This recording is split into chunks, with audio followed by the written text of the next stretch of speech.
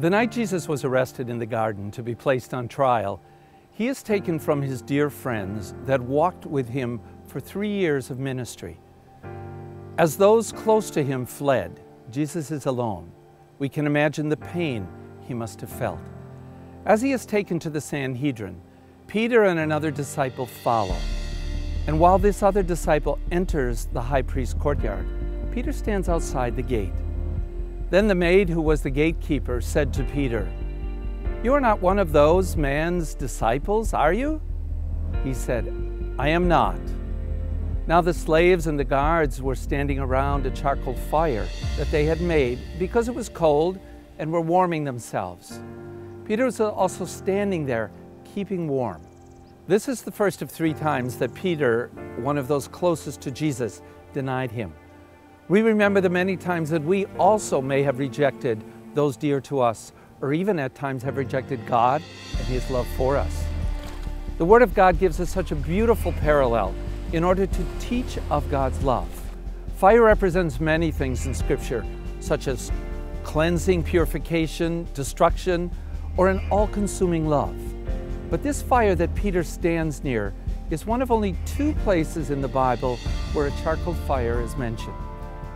Peter sank into his sorrow and wept bitterly at what he had done. There was the temptation to despair, to fall away, and really to feel unworthy. Jesus had another plan for Peter, as He does for you and for me. After the resurrection, the disciples were fishing as Jesus appeared on the beach. He had made some fish for breakfast, and over the second charcoal fire, there he approached Peter. "Simon, son of John, do you love me more than these?" He said to him. "Yes, Lord, you know that I love you."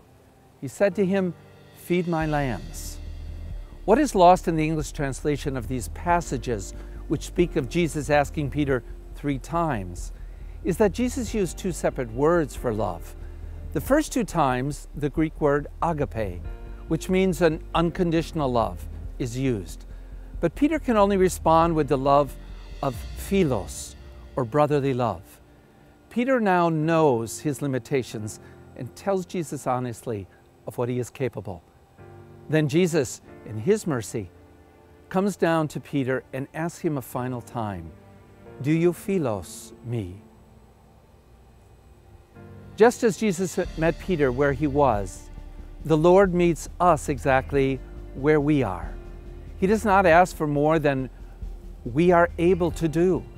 Let us remember to come to the Lord in honesty, acknowledging our condition to accept His love. Meet the Lord at the charcoal fire for reconciliation, which for many is the confessional, where Jesus asks us, "Do you love me?" And our humble response is yes, with sincerity and humility. That grants us acceptance into His loving arms and tender heart.